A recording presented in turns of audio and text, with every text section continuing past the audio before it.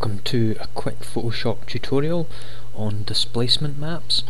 So we're just going to be having a look at how a displacement map works and what sort of effects you can do with it.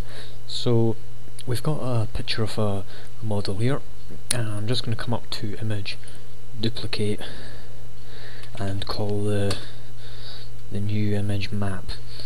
I'm then going to come up to Image, Adjustments, and Desaturate, because I want to remove all the colour from the image.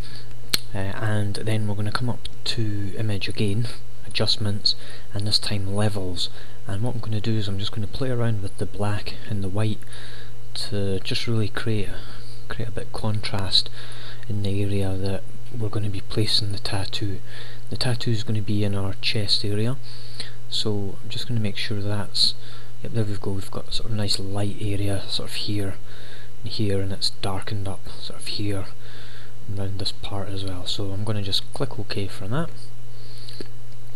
and then all I'm going to do is just now go up to File, Save As, and save the file as Displacement Map. Just make sure you save it as a PSD, just a normal Photoshop file. And then if you come back to your original image, and we're just going to get the tattoo and paste that on, and you can use different things. You could use a camouflage colouring, or you know, different whatever texture you're putting on an object. This is how you can do it. So come up to Create Clip and Mask, right click, and I'm going to as well convert this to a smart object and change the blend mode to multiply, and that way we get rid of the white background. I'm then just going to zoom in on the area that I'm placing the tattoo,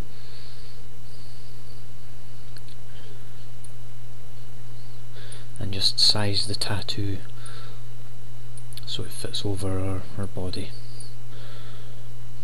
Let's see, so there we go, that looks okay there. So I'm just going to place that there, and as you can see, you know, it's there, but it doesn't look like it's blending in. So the way that you do that is go to File, Distort, and then Displace, and I've changed my horizontal and vertical to 5.